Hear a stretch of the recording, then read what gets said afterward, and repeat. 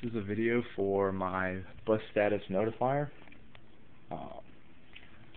This is the breadboard that I've got it on. As you can see, it's kind of a jumbled mess of wires, but it contains an Arduino Nano, a WizNet module for connecting to the internet, 3 LEDs, a piezo speaker down here, and then I've also got a switch that turns the sound off.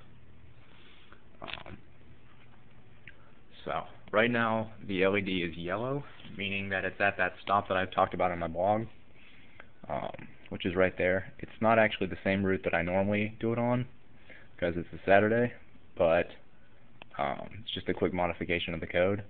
As you can see, the bus is right here, just kind of sitting there. That's the reason it's yellow.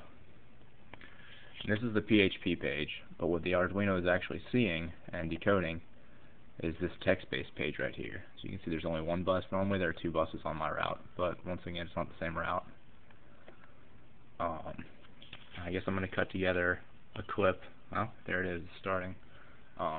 It just beeped and the light just turned green because the bus has started moving around this corner and it's going to start moving towards my apartment. So that beep is telling me that I need to go ahead and get out the door. And I would show the Twitter capability, but I'm currently recording with my phone, so I'll have to show that another time.